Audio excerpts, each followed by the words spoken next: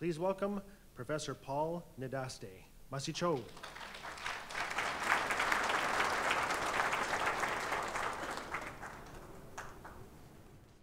Almost 20 years ago, at a traditional knowledge conference, somewhat like this, in Inuvik, I heard a wildlife biologist ask Mary Jane Johnson, who is a citizen of Kluane First Nation in the Yukon, the following question.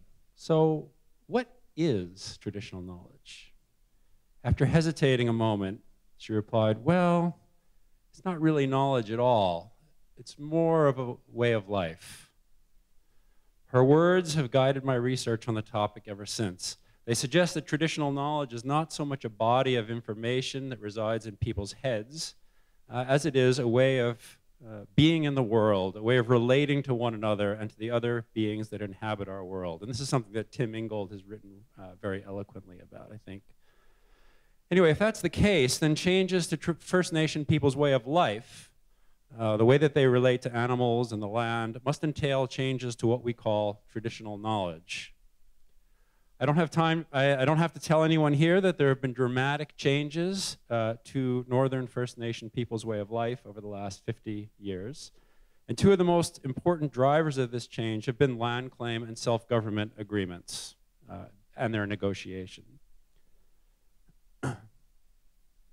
For this reason, I've focused much of my recent research and writing on the negotiation and implementation of Kluane First Nations and Yukon final and self-government agreements in general, and Kluane specifically, and on how these processes have been transforming the way of life that is traditional knowledge, and in particular how Kluane people relate to one another and to the land and animals. So there's no denying that final and self-government agreements grant Northern First Nation people and First Nations themselves real, if limited, powers of self-government and a role in the management of their lands and resources. As a result, First Nation governments across the North have emerged as significant players in regional politics. But this new power has come at a cost. For First Nation people to avail themselves of these agreements, and in fact just to sit down at the negotiating table, they've had to change their way of life fairly dramatically. For over a generation now, many First Nation people have spent a majority of their time in office buildings, office rooms, using phones and computers rather than out in the bush hunting, fishing, and trapping. This has led to important changes in how they relate to one another, how they educate their children, how they experience the land and animals. And they've often had to learn to speak the language of Euro-Canadian lawyers, scientists, and bureaucrats. To be heard at all in negotiations, they've had to express their interests and needs in distinctly Euro-Canadian terms. Terms like self-government, citizen, nation, jurisdiction, to name just a few. These are not, as I indicated yesterday, indigenous concepts, and they had little relevance to First Nation people's lives 50 years ago, yet the final and self-government agreements are built upon them. The government-to-government relationship created by these agreements is real enough, but it's premised on a European notion of what a government is. As a result, First Nation people have found themselves in a very ironic position. If they wanted self-government, they had to create a brand new set of governing institutions according to Euro-Canadian specifications. I should say that I try to remain neutral about these changes personally. Some First Nation people I know think that they're good and appropriate and that the trade-offs have been worth it. And others are horrified by what they see happening. It isn't really my place to judge. All cultures are constantly changing, after all, and there are always those who oppose change as well as those who embrace it. But I do think it's important to try to understand the nature of these changes. How exactly are the final and self-government agreements transforming Yukon First Nation people's way of life, and why? And what are the implications of these changes for what we call traditional knowledge? Those of you who heard me speak yesterday heard me talk briefly about some of the transformations that stem from the fact that these agreements impose a concept of citizenship. Today I'd like to discuss the imposition of another critically important, though related concept, and that's territorial jurisdiction. A fundamental assumption of the agreements is that First Nation governments, if they are to qualify as governments at all, must have jurisdiction over particular bounded territories. Although in this age of nation states, many assume this to be a universal attribute of all systems of government, it is in fact culturally and historically specific. So I'll start with a brief discussion of the ideas of territory and territoriality in general before going on to suggest that their imposition via the land claim and self-government agreements is a cultural imposition that's transforming Yukon First Nation people's relationship to one another and to the land and animals in significant and largely unintended ways. Geographer Robert Sack defined territoriality as, quote, the attempt by an individual or group to affect, influence, or control people, phenomena, and relationships by delimiting and asserting control over a geographic area. That's his quote. He concedes that while there are many other non-territorial ways of exercising power, territoriality is the primary spatial form that power takes. Territoriality is, for that reason, a political strategy, one that focuses on controlling people and resources by demarcating and controlling space. Sack, along with quite a few others, view the modern state as a fundamentally territorial form of political organization. And he suggests that states engage in two territorial strategies in particular that transform indigenous people's society and relationship to land. The first is the delimitation of property rights in land. And the second is the establishment of political jurisdiction. As it happens, both practices are essential to the structure of comprehensive land claims and self-government agreements across Canada. So in this talk, I want to focus on the territorial and territorializing aspects of Yukon land claim and self-government agreements. These agreements are fundamentally territorial. That is, it's primarily, but though not solely, by demarcating space and assigning various governments control over the resulting territories that the agreements constitute First Nation authority in relation to other governments and their own citizens. The agreements create two distinct types of First Nation territory in Sack's sense of the term. First, they carve the Yukon into 14 distinct First Nation traditional territories. This map may look familiar to some of you. In fact, in the Northwest Territories has its own version of this map. It looks like that. It's probably even more familiar to most of you. Second, within each traditional territory, the agreements also demarcate smaller areas of First Nation settlement land. And this is Kluane First Nations. The outline is the traditional territory, and you can see the blocks inside of settlement land, and there are different colors for different categories of settlement land. Both types of territory are integral to the structure of the land claim and self-government agreements, but I'm going to focus primarily on traditional territories today, the first kind of territory. Although many people, First Nation and Euro-Canadian alike, assume that traditional territories, because of the name traditional territories, reflect traditional patterns of land use and occupancy. Despite that, Indigenous society in the Yukon was not, in fact, composed of distinct political entities, each with jurisdiction over its own territory. Such entities are actually a recent phenomenon in the Yukon.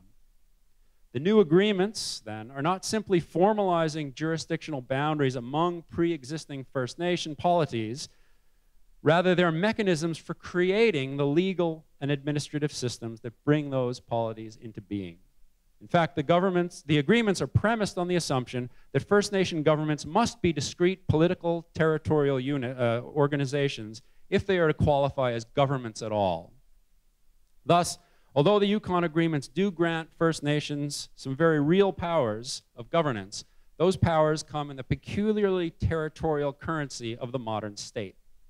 Not only does this implicitly devalue Aboriginal forms of socio-political organization, which are not largely territorial, it's also helping transform First Nation society in radical and often unintended ways. There's a lot to be said about this process, but my focus today is on how the land claim agreements and the territorial assumptions underlying them are transforming the ways in which First Nation people relate to the land and animals, and to one another with respect to the land and animals. So a little history is in order. Up until the 1950s, Yukon Indian people were nomadic, covering large distances in the course of their annual subsistence round. And for much of the year, they lived in small hunting groups. These groups were extremely flexible. There were no formal rules for membership, and their composition was constantly changing as the result of seasonal and longer-term variations in the availability of resources, social tensions among group members, marriage, long-distance trading, and so on. Social relations among Yukon Indian people were ordered by principles of kinship and reciprocity rather than territoriality. People drew on far-flung networks of bilateral kin to travel widely and exploit resources more or less where they pleased. There's some exceptions, but although these kinship networks certainly existed in space and land was very important to people, they were not defined by, nor did they define specific territories in Sachs' sense of the term. Hunting groups claimed neither ownership nor jurisdiction over territory, which is probably not surprising given how flexible they were. Distinct politico-territorial units simply didn't exist. The current configuration of distinct First Nations separated by traditional territory boundaries, which do delimit the jurisdiction of distinct political units, is the product of 50 years of interaction between Yukon First Nation people and the Canadian state. As federal officials began to assert control over the region in the 1950s, they divided the territory, they divided the nomadic Aboriginal populations into distinct bands, as they were called, as you know, each with its own elected chief and council. These bands, created under the Federal Indian Act, had no relation to any existing political units. Rather, they were composed of different families who had, in many cases, very different patterns of seasonal movement and who had been settled, sometimes forcibly, in a central location. The enforced settlement of nomadic populations in easily accessible locations is a strategy that's been used by expanding states all over the world. It enables officials to assert control over the peoples, over these peoples, and to begin providing government programs and services. As you know, the bands themselves, despite having elected chiefs and councils, had little in the way of real self-government authority, acting instead as bureaucratic intermediaries between the Federal Department of Indian Affairs and local populations, and they helped administer federal programs such as the provision of social assistance, medical care, housing, and so on. So the division of the Yukon Indian population into separate administrative bands had more to do with federal administrative objectives than with any cultural or linguistic difference between members of the newly created bands. In fact, the federal government occasionally amalgamated and otherwise reorganized previously distinct bands for purely administrative purposes. For example, to streamline and decrease the cost of service delivery. I'd point out on this map actually evidence of that kind of thing in the Southwest Yukon. You can see that territory actually has two First Nation names in it, Kluane First Nation and White River First Nation. And they have the same tradition. In the parlance of land claims, they have 100% overlap because they were amalgamated and then they split apart again, but their traditional territory was set under the UFA while they were still together. They had been forcibly amalgamated and then they separated. So it's led to all kinds of issues and problems. But the amalgamation of the bands was purely for administrative purposes. The signing of the land claims and self-government agreements, with the signing of these agreements, self-governing First Nations have replaced Indian Act bands throughout much of the Yukon. Although the transformation from band to First Nation has led to some important changes in their demographic composition, the governments of these newly self-governing First Nations correspond directly to those of their Indian Act predecessors. Since popularly elected band governments were already in existence throughout the territory when the land claim negotiations began in the 1970s, they inevitably played an important role in the political organization of Yukon Indian people. And it was the individual bands that entered into negotiations with the federal and territorial governments and ultimately became signatories to the First Nation final agreements. The political continuity between Indian Act bands and self-governing First Nations is also evident in the fact that First Nations inherited responsibility for the delivery of programs and services that had previously been administered by bands. And in fact, funding levels for First Nation self-government were based directly on the band's historical spending levels. Although First Nations have also assumed responsibility for additional programs and services that were not administered by bands, there is, even so, an important sense in which self-governing First Nations evolved from the Indian Act bands that preceded them. The current configuration of First Nations in the Yukon, then, reflects quite closely the legacy of Department of Indian Affairs administration of Indian people in the territory. But there are some very important differences between Indian Act bands and self-governing First Nations that are succeeding them. One of the most important of these is the fact that First Nations, unlike bands, are political units whose powers and authorities are territorially constituted. As I've already noted, the two principal forms of First Nation territory created in the agreements are traditional territories and settlement land. Both are defined and mapped in the First Nation final agreements, and they're integral to the structure of these agreements. They play a particularly important role in the new regime for managing natural resources. I don't have time to discuss all the complexities attendant upon these new forms of territory, so I'll just make a few important points, I think. And again, I'll focus on traditional territories. There's a sign showing as you drive into Kluane traditional territory. First Nations do not own their traditional territories, but they do retain some rights on these lands that can be viewed as proprietary.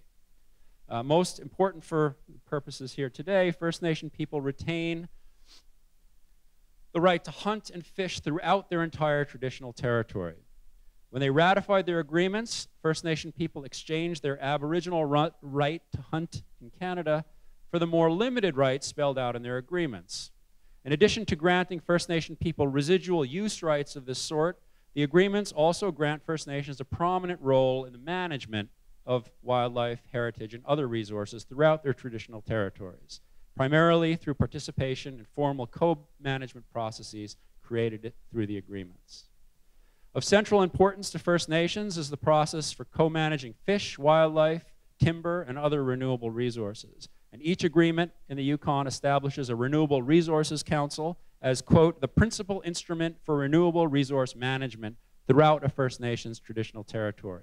These councils can make management recommendations directly to the relevant minister, usually the Minister of Environment, and or to the First Nation government.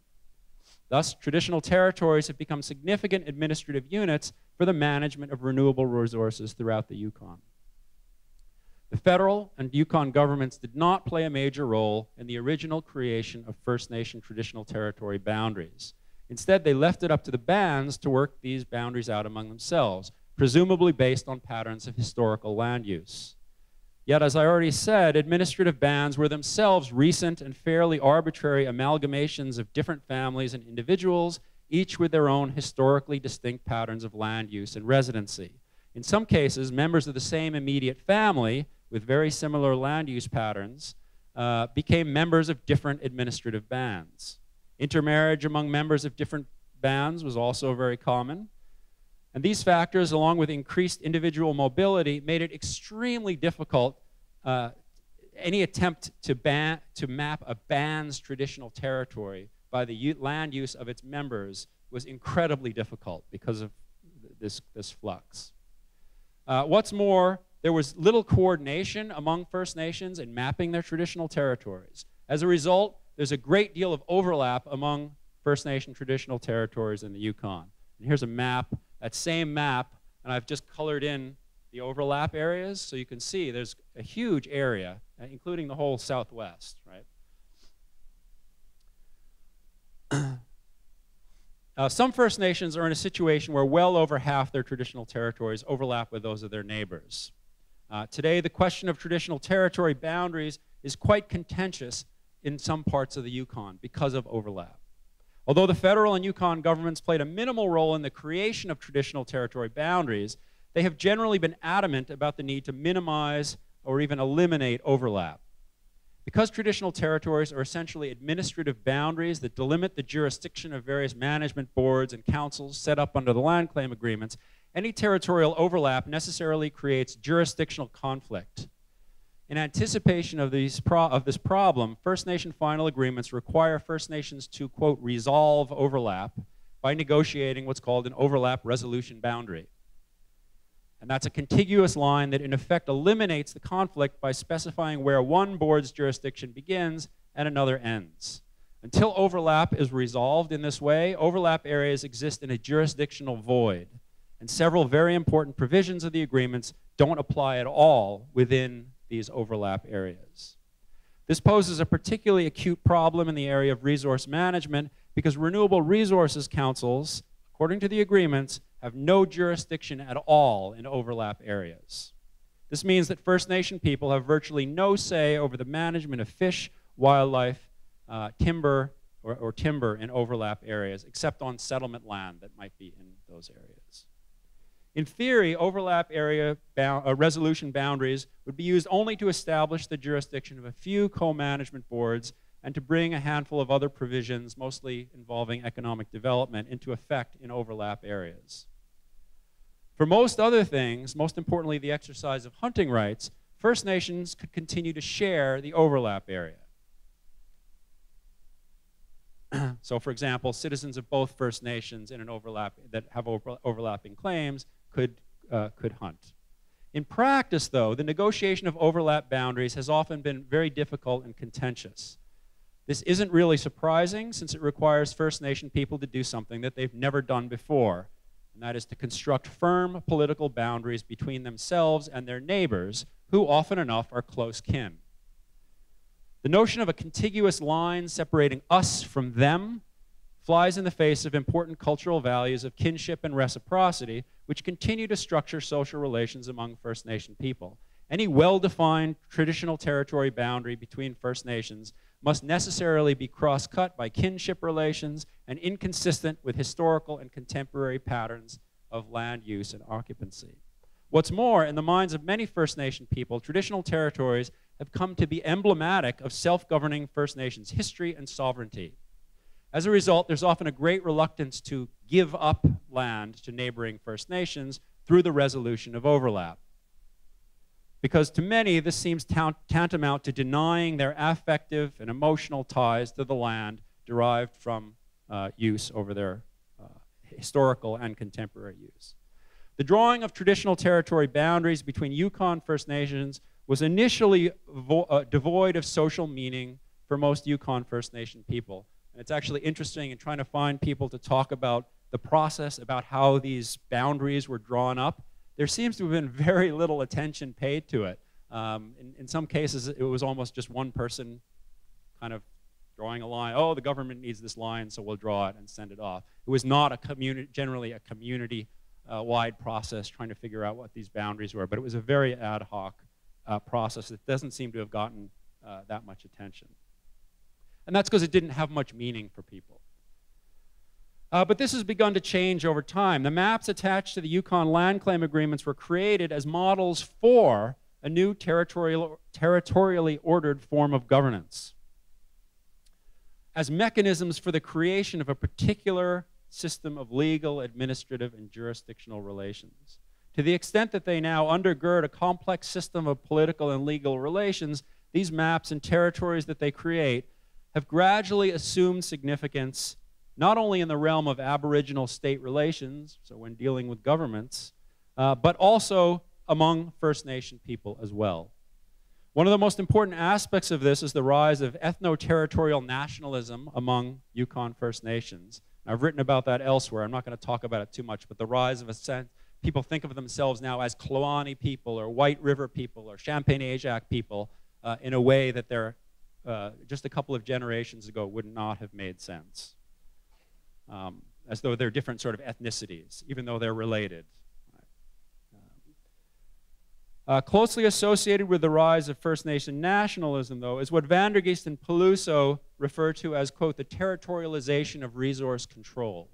They argue that, and I quote, all modern states divide their territories into complex and overlapping political and economic zones, rearrange people and resources within these units, and create regulations delineating how and by whom these areas can be used. These zones are administered by agencies whose jurisdictions are territorial as well as functional, end quote. They argue that the maps created by these bureaucratic agencies play a central role in the implementation and legitimation of the state's territorial rule. In Canada, as elsewhere, the imposition of state regimes for the management of wildlife and other renewable resources has played an important role in this territorializing process, which has taken place on multiple levels. The federal government long ago devolved the management of fish and wildlife to the provinces and territories, which generally have jurisdiction over these matters within their respective borders, although there are important exceptions. But the provinces and territories are themselves internally territorialized. The Yukon government, for example, has subdivided the entire Yukon into game management zones and subzones, and here's the map of those. At the same time, other government maps subdivide the Yukon into conservation officer districts, and here is a map of that. Conservation officer districts, and then trapping concessions. Although they overlap and otherwise fail to correspond to one another, each of these internally territorializing maps is essential for administering some aspect of human-wildlife and human-human relations in the Yukon. As models for wildlife management, they, or some earlier version of them, were crucial for developing the administrative mechanisms of the Yukon government's Fish and Wildlife branch, and they remain vital tools for implementing and enforcing hunting, fishing, and trapping regulations. Arbitrary as they were when they were first drawn up, the internal territories created by these maps have come to structure people's actual experiences on the land. Wildlife biologists, for example, tend to bound their wildlife surveys by management subzone. And outfitters and trappers, because they're only legally permitted to guide hunters or to trap within their respective concessions, tend to focus their activities there. That's where they experience the land. As a result, these maps now play a critical role in shaping how wildlife biologists, outfitters, trappers, and others actually come to know the land and think about it, and the animals as well. In this way, the internal territories of wildlife management serve to structure the kinds of management interventions that are possible and sometimes even thinkable by various actors. And this is something I've written about elsewhere. Yukon First Nation final agreements do not disrupt this territorial order of state wildlife management. They merely superimpose yet another layer of internal management relevant territories upon the old. Maps of First Nation traditional territories and settlement lands have now joined those showing game management zones and trapping concessions as important tools for delineating how and by whom Yukon lands and resources can be used. Just as the older administrative maps were models for the complex of human-environment relations they helped to bring into being, so too the new First Nation final agreement maps envision a new set of relations among humans, land, and animals, and they take for granted a set of far-reaching social and institutional changes whose intent is to transform that vision into reality. Principal among these changes has been the institutionalization of First Nation management through the creation of First Nation bureaucracies modeled on those of the Yukon government. Because they now have legal jurisdiction over fish and wildlife management, fish and wildlife and other renewable resources on their settlement lands, and over First Nation hunting throughout their entire traditional territories, self-governing First Nations have had to create their own bureaucratic mechanisms for managing these resources. As in the Yukon government, First Nation resource officers are generally housed within departments that manage all aspects of land and resource use. Kluane First Nation's resource officer, for example, is in charge of managing all renewable resources and answers to the director of the Department of Lands, Resources, and Heritage.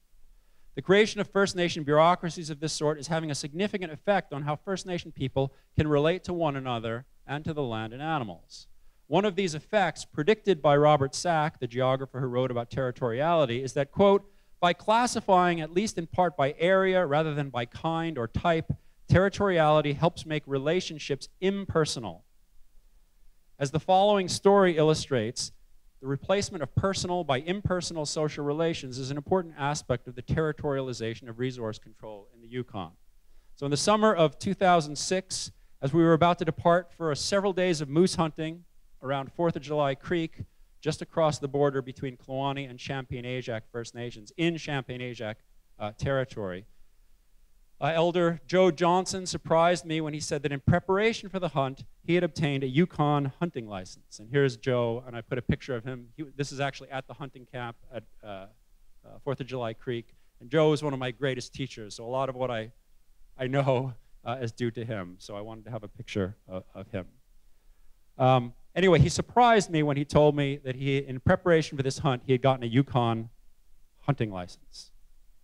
I was stunned to learn that he had done that. Oh, sorry. To hunt within another First Nations territory, such as along 4th of July Creek, he had a choice. He could either get permission to hunt there from that First Nation, in this case Champagne-Ajac, or he could obtain a Yukon hunting license in the same fashion as any non-First Nation hunter, resident hunter. I was stunned to learn that Joe had done the latter. In practical terms, obtaining a Yukon hunting license is not a problem for Yukon First Nation people, but to do so is politically unpalatable because it requires them to submit to the authority of the Yukon Fish and Wildlife Branch. Historically, fish and game laws were among the principal mechanisms used by federal and territorial officials to establish and maintain control over Yukon Indian people. And the consequences of their imposition were especially dire in the Southwest Yukon, where in the 1940s, they threatened First Nation people's very survival. The government actually had to, because of bans on hunting and Kluane Park and so on, the government actually had to truck beef into the region to prevent starvation. In fact, opposition to Yukon fish and game laws was one of the prime factors motivating Yukon Indian people to organize politically and push for the settlement of land claims in the 1970s. They had been staunch defenders of what they saw as their Aboriginal hunting rights and would never have agreed to a treaty that subjected them to Yukon hunting regulations. In fact, years before, Joe himself had flouted Yukon hunting regulations and risked imprisonment by illegally hunting Dall sheep for his father's funeral potlatch, without which he felt a proper ceremony couldn't have been carried out. I say illegally because it was illegal at the time and he would have been charged, although subsequently it was taken to court. Other hunters hunted in that area and it was found, the Yukon Supreme Court found that actually it was legal. They did have the right. So, relations between Kluane and Champagne-Ajac First Nations are friendly, and there's considerable day-to-day interaction between their citizens, nearly all of whom, including Joe, had very close relatives, spouses, parents, children, siblings, or cousins in the other First Nation. That is why I was surprised when I learned about his choice to obtain a Yukon hunting license rather than go through the Champagne-Ajac Lands Department. When I asked him why he had done so, he explained that the summer before, the last time he and I had hunted up 4th of July Creek, he had asked Champagne-Ajac for permission to hunt. In response, they had sent him a letter granting him permission to hunt there for one specific week only. Now, you have to understand, this is a place where he's hunted since he was a small boy. And they sent him a permit that was good for 1 week. After telling me this, he just looked at me for a while, and his eyes were smoldering. Then he went on to say that if a Champagne-Ajac person asked for permission to hunt in Kluane territory, quote, we give them as much time as they want. He told me that he decided to get a Yukon hunting license so he could hunt up 4th of July Creek whenever he wanted and would not have to put up with such insulting treatment anymore. Two decades before this, it would have been virtually unthinkable for a Yukon First Nation person to deny or limit another Yukon First Nation person's right to hunt anywhere he or she wanted. It's hard to imagine. In light of continuing cultural and economic importance of First Nation hunting in the Yukon and the colonial legacy of wildlife management in the territory, it's hard even now to imagine one First Nation person denying another's right to hunt. In the case of Joe's application to Champagne-Ajac the previous year, wildlife officials were able to restrict his ability to hunt in the way they did only because of the prior creation of a bureaucratic apparatus for managing fish and wildlife, a development that was itself wholly dependent on the creation of jurisdictional boundaries between the two First Nations. Champagne-Ajac's agreements have been in place since 1995, so by 2006, when this happened, they were much further along in the process of establishing their own government institutions than was Kluane First Nation, which had been self-governing only since 2004. Champagne-Ajac had by then established a formal permitting process to deal with requests like Joe's. As a result, the limitation on Joe's ability to hunt was not issued by a specific person, but by the First Nation bureaucracy. So Joe's anger was directed not at a specific person who was acting in a culturally inappropriate manner, but rather at them, the Champagne-Ajac's impersonal management bureaucracy. Now, Joe's impression that Kluane First Nation regularly and routinely granted citizens from other First Nations permission to hunt in their territory was rooted in his many years of experience in the Kluane First Nation office, where he served in various capacities, including several terms as chief until his retirement in 1996. During those years, Kluane dealt with requests for permission to hunt in an informal, ad hoc, and very personal manner, pretty much whoever picked up the phone would say, okay, yeah, you can, and they would write up a letter and send it off. From my own observations in Kluane First Nation office between 1995 and 2003, I too had gotten the impression that Kluane always granted such requests from citizens of other First Nations.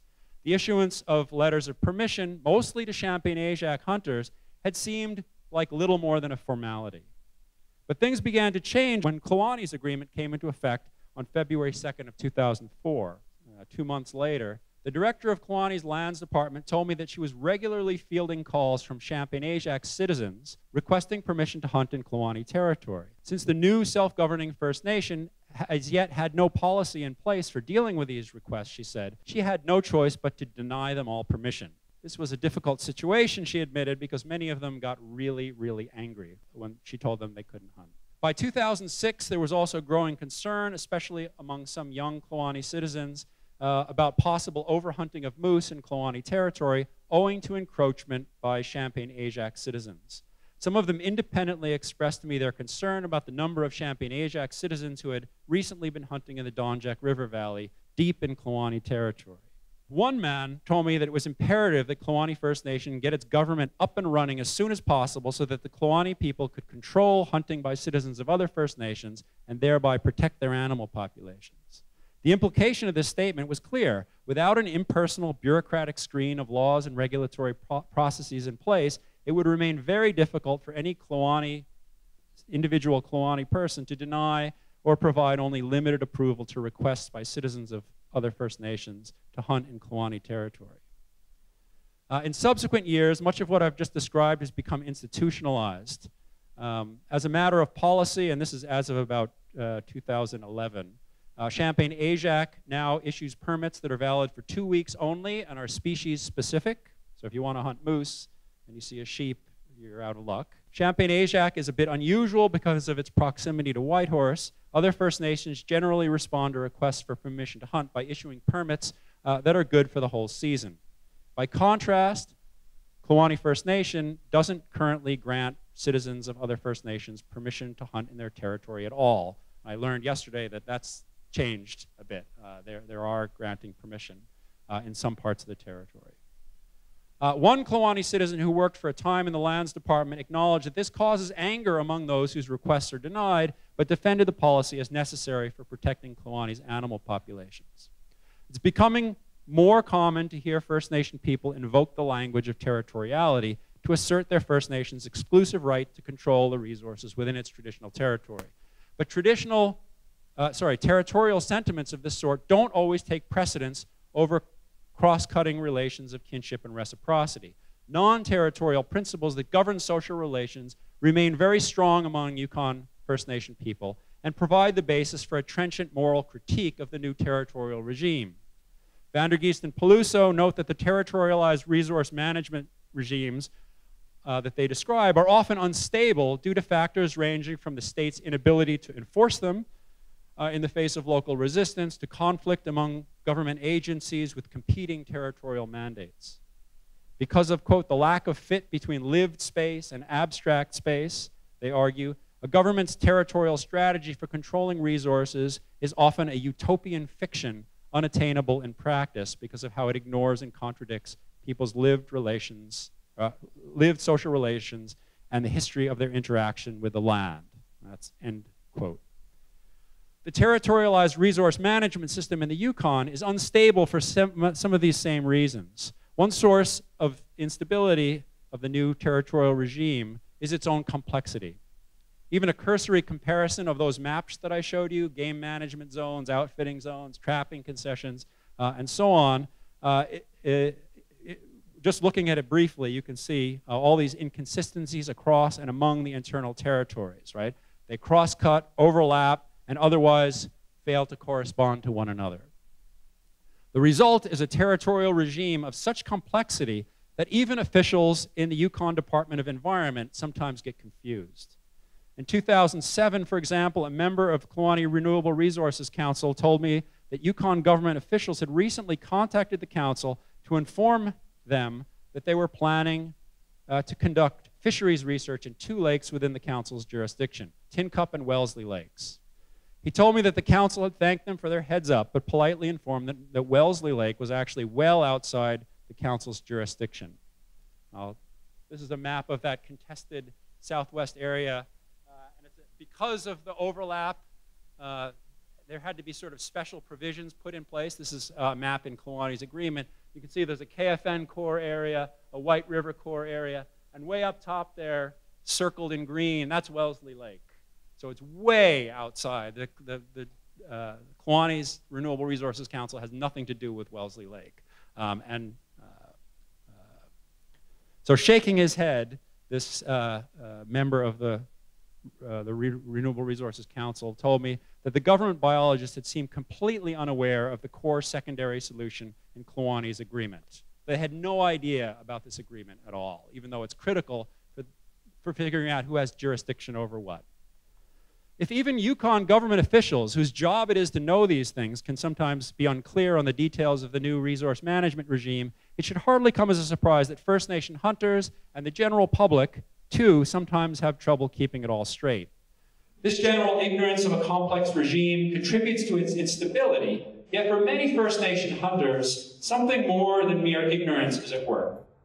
Unlike Yukon government officials who accept or even take for granted the underlying territorial premise of the new management regime, the same cannot be said of many Yukon First Nation hunters. Yukon First Nation people, like Indigenous people everywhere, long chafed under hunting and trapping regulations imposed on them by state wildlife management. It wasn't merely the specific regulations that they resented, although some of them were quite onerous, but also the very idea of management itself. The idea of wildlife management, rooted as it is in the political and economic context of capitalist resource extraction, based on an agricultural metaphor, sits uneasily with Yukon First Nation people's ideas about proper human-human and human-animal relations. For them, to hunt is to participate in a complex web of reciprocal social relations among human and other than human persons, animal persons.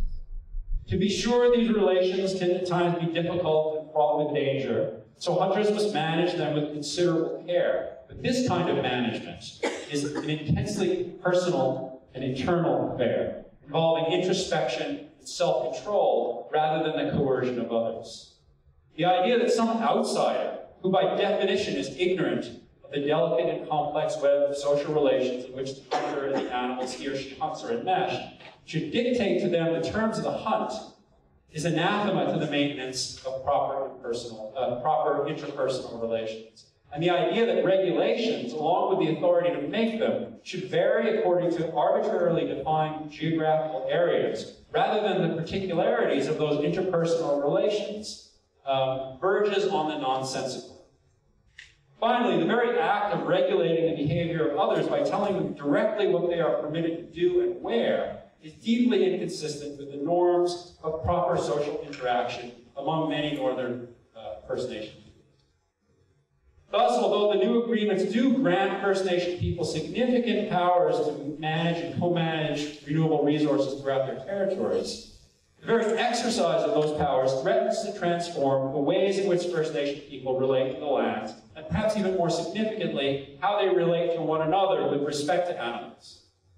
The fact that it is now First Nation, rather than Yukon government officials who claim the authority to interfere with the interpersonal relations of the hunt by dictating to hunters when and where they may hunt, doesn't seem like much of an improvement to many First Nation hunters.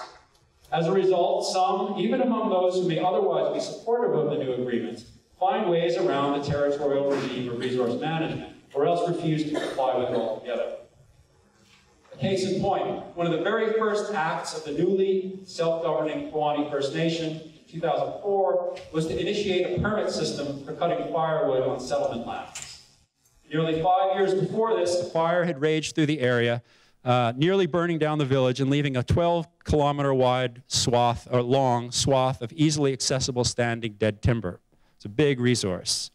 The new permit system was primarily intended to control the harvest of firewood by commercial cutters from as far away as Haines Junction and even Whitehorse. Permits to cut firewood for personal use were issued free to Kluane citizens and other local residents, although they did specify, the permits did specify where the permit holders were allowed to cut. For non-First Nation people, including commercial cutters, the new system was just a minor change. It simply meant obtaining a permit from Kluane First Nation rather than from the federal government, as they had previously been required to do. But for Kluane citizens, who until then had had the Aboriginal right to cut firewood anywhere they wanted to, without a permit, it meant submitting to the territorial authority of a government, in this case, Kluane First Nations government. Even though permits were free to Kluane citizens, and the Lands Department granted permits to cut wherever its citizens requested them, there was a great deal of grumbling in the village about the new policy. Some Kluane citizens refused outright to obtain permits on the grounds that no one had the right to tell them when, where, or how much firewood they could cut. Indeed, it seems that some First Nation people are now increasingly view their own First Nation management bureaucracies, along with the co-management bodies such as renewable resources councils, with considerable suspicion simply because they've assumed the role of managers. And a number of members of these co-management boards have told me that community members, you know, their own brothers and sisters and cousins, when they're in the role of manager or as a sort of board member, that they feel like they're being treated as the bad guy. Even First Nation people who do abide by the new rules, or even when they do, they're sometimes able to subvert the impersonal bureaucratic control imposed by these territorializing agreements. In fact, the agreements may even be giving rise to new kinds of social relationships that cross-cut traditional territory boundaries. For example, because First Nation hunters can effectively avoid the need to obtain a hunting license from another First Nation, or a hunting permit, a letter of permission, if they go hunting with a citizen of that First Nation, who can then claim to have done the shooting, at least some hunters are actively cultivating a Yukon-wide network of hunting buddies, upon whom they can prevail when they want to hunt outside their own First Nations territory.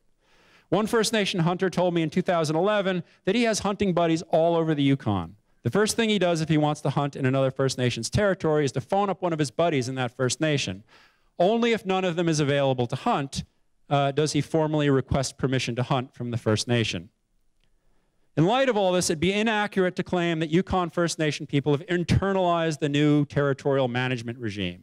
Nor can one say that the new agreements have completely transformed First Nation people's relationship to the land and resources. But there can be little doubt that the new territorializing maps and boundaries function as models for a powerful new system of legal and administrative relations. While the system has not replaced Indigenous ways of relating to one another and to the land, it does undermine them, and it poses a serious obstacle to those First Nation people who would continue to relate to the land and animals and to one another as their grandparents did. Those who choose to do so now transgress not only Yukon, but also their own First Nation laws, risking fines and possibly even imprisonment in the process. Even when First Nation people find creative ways to subvert the new territorial system, through the cultivation of hunting buddies, for example, they must grapple with and adjust their practices to accommodate it. Thus, the new territorial system must be seen for what it is, a powerful engine for social and ecological change, one that is changing the way of life that is traditional knowledge. Thanks.